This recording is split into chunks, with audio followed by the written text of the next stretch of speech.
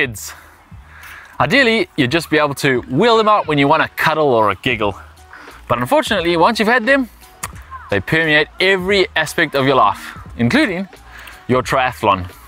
Now, no one wants to give up their triathlon goals, and getting rid of your kids is frowned upon. So, how do you put the two together and keep sane? We're going to look at some tips and tricks today.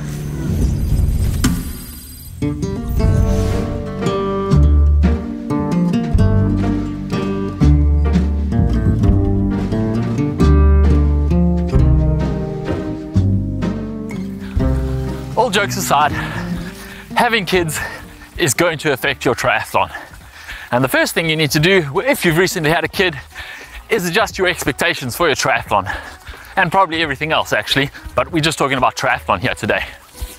So, if you've recently had a kid, be kind to yourself and to your partner, and don't set any too ambitious triathlon goals for the first year or two.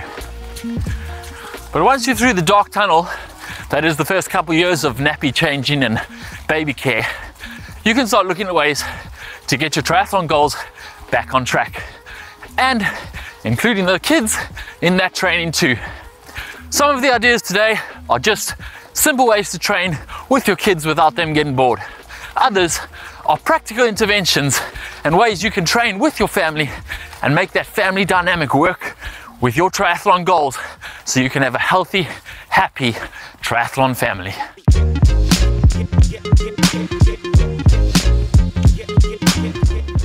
Planning is key when it comes to training with kids, and when you get busy, that's the first thing that goes, then everything spirals and you'll never get those workouts in.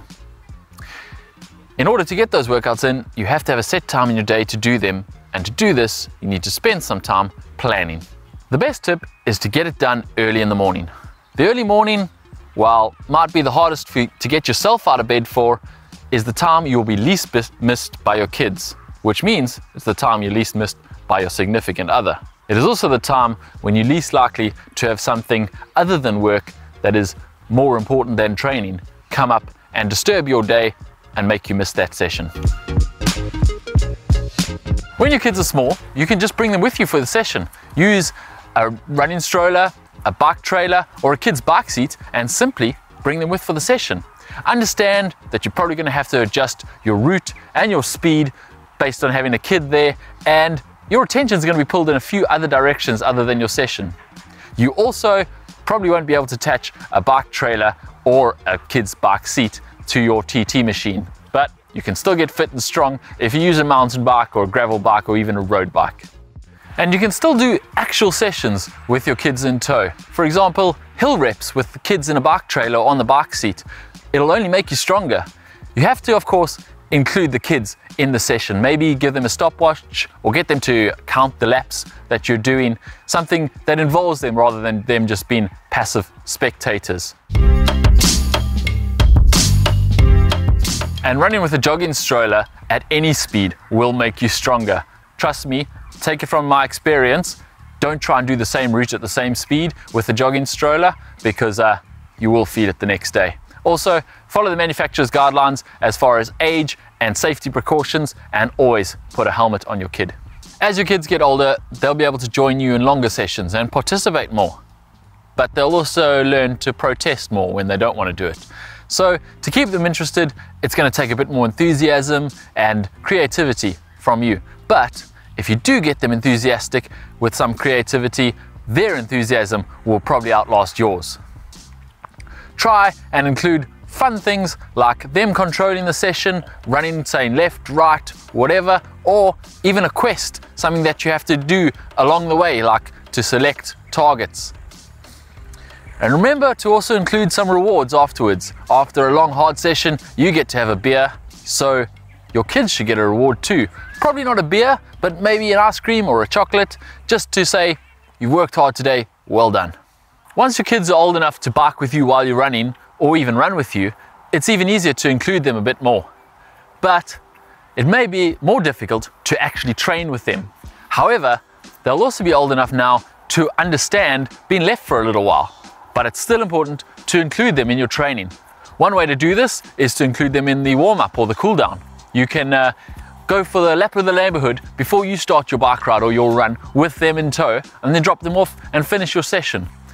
Or you could have them ready to go when you get back from your session and pick them up, finish your session with a lap of the neighborhood with the kids, and they'll be part of your training. And that's important, to keep their enthusiasm for your sport alive so that they don't resent your sport taking you away from them.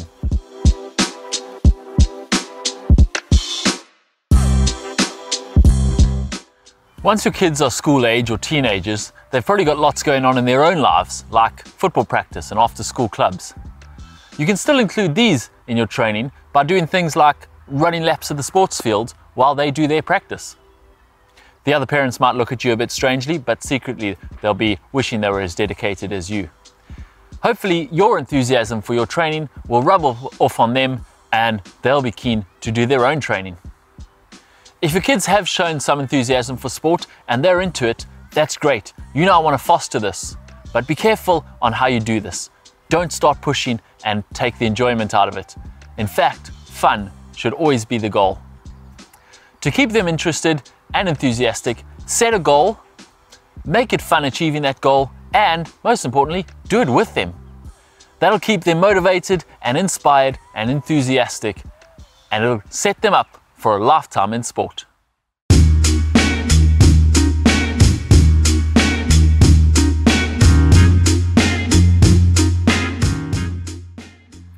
Race day is of course the best day to include your kids in. Your nerves and excitement will be felt by them, and it will make it a hugely memorable day in their childhood. I remember my parents' races when I was a kid, even if I can't remember a single detail about the race or where they came. But race day can backfire badly. It is a long day, so planning is key. Kids will want help and support and be part of your day.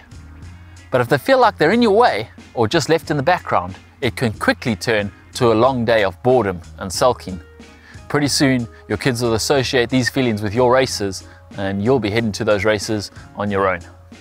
To avoid this, again, include them in every part of your day. Get them to help with your stuff, push your bike to T1, help with your wetsuit, be ready with your drinks and answer all their questions, even if you're trying to concentrate on how many gels you've packed. Also, make sure whoever's looking after them during the event takes them away for some quiet downtime, away from the race excitement, for an hour or two. Or more if it's a 70.3 Ironman. It's hard for an adult to maintain excitement for a whole triathlon of supporting, never mind a child. Pack those electronic babysitters and find a quiet tree for them to relax at, or watch a TV show with a snack. It's your endurance event, not theirs.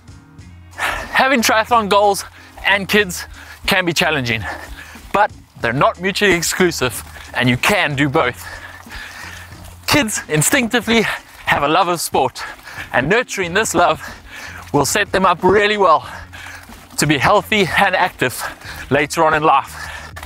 So plan, prepare, and sacrifice a little, and you can have a triathlon family rather than a family with a triathlete in it.